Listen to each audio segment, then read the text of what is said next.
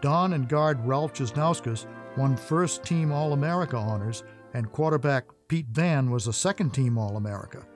All of Don and Pete's hard work certainly paid off. Here it is, football fans, the Collier's 65th All-America football team. At their positions, these 11 men are the finest collegiate players in the nation. First, Don Holleder of Army holds down one end on the All-America team. The 6'2" Holleder is only a second-classman at West Point. Most of the opponents Army has faced this year agree that Don is the finest end they met all season. I think of him often because I think of a person that was so gifted as a football player at Aquinas Institute in Rochester, New York, as a freshman on the plebe team here at West Point, and then into varsity football as my prime receiver. He could beat people, he'd run right into them, and then fake them, juke them, and he's gone.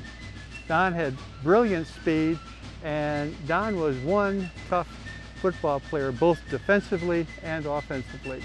Forced to go to the air, Pete Van passes to Don Holleder. It's just off the fingertips, and Weaver intercepts to halt an inspired Army drive. Army had a fine 6-3 season, but the damper was the 20-7 loss to Navy. Pete Van had arrived at West Point a year ahead of Don, and although he had failed a couple of academic courses along the way and remained a fifth year, he couldn't play any more varsity football. So going into the 1955 season, Colonel Blake had a quarterback position to fill. He turned to Don Holleder, who had never played the backfield before. One day the phone rang and somebody came to the room, Cleve did I guess, said, "Mr. Holleder, Colonel Blake wants to see you in his office." So I walked over to the office with Don, waited outside. Colonel Blake asked Don Holleder to change from All-American end to be the leadership quarterback for the 1955 team. Don came out and his face was flushed. The cadets, the officers, they thought it was a rather foolish move. And the press said it was Blake's folly. And it seemed to be that way. He was a left-hander who passed underhanded, so actually he wasn't a good passer at all. But he was a leader. He had a couple of idiosyncrasies. One was if a person's running down the field, Don would either miss him completely or try and just boom, knock the head off, because he was that powerful, that strong. I always say I made about 20 tackles of him where they were like from behind, because he was already 4 or 5 yards down the field by the time I got to him. And tackling him was like tackling a horse. He wouldn't lay on the ground. He immediately got up swinging. He'd just get up like this, swinging his elbow, trying to get you, trying to hit you. And puffing and snorting just like a bull. And when he come out over the ball, you know, most quarterbacks look, you know, they look around and they're real calm, cool, and collected, but he never was. He was impetuous guy, I think. And I mean that in the best sense. He wanted to lead. He wanted his team to know that he was the leader. And that's why Colonel Blake put him in that job. He turned out to be an awfully good triple option quarterback. Don was so proud. I mean, that's where his leadership quality, I think, started to show, that he was so proud that he was selected to lead the team. The season began well for the cadets and for Don. There had been victories over Furman, Penn State, Columbia, Colgate, and Pennsylvania. But there were defeats at the hands of Michigan, Syracuse, and Yale. When Army faced Navy in 1955, the cadets were the underdogs.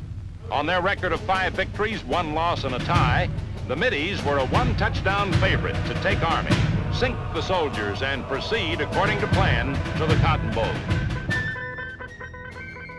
This is KDET, the voice of the Corps, 635 on your dial. We are fortunate indeed to have a brief message from our Superintendent, Lieutenant General Blackshear M. Bryan. Now, as the first piece of information, I remind you that at Crabtown, there is a football team that has what is known as desire. They had desire last year and had it to such an extent that I cannot believe that the best team won the game. The answer to Navy desire is fierce Army determination on the part of each cadet to have such spirit that your determination to win is transmitted to the very soul of your team. You can win, and you will win. I remind you that there is no substitute for victory. Beat Navy. I remember saying to the squad, I want to tell you it would be the longest walk of my coaching career if I were to walk all the way over after the game and congratulate the Navy coach on winning. With that, there was a pause, and finally a lone voice spoke up. And he said, Colonel, you're not going to take that walk tomorrow. That was Holleder.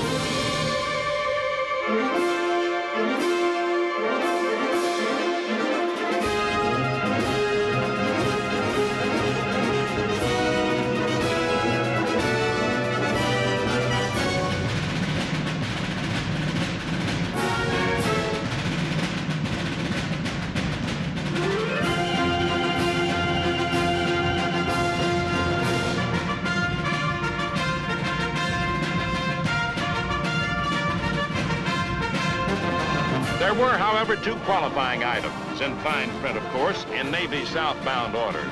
One, they had first to defeat the coaching genius of Red Blake and his staff. And two, they had to ruffle the calm of Cadet Don Holleder, a reformed All-America end who had maintained his coolness all year, positively refusing to give up despite some harrowing experiences in his first season as a quarterback. Lash on the handoff from Holleder. Boats to the outside, races down the sideline for 23 yards and a touchdown for Army.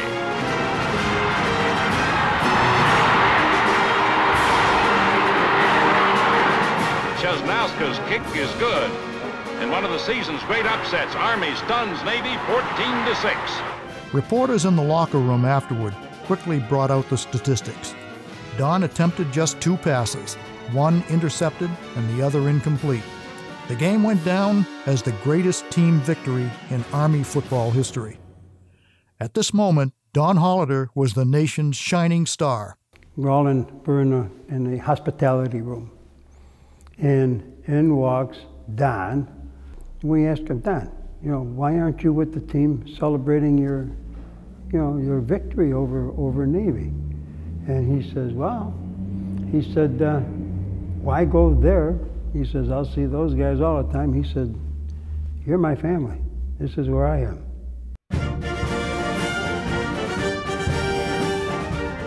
And then came graduation in June of 1956.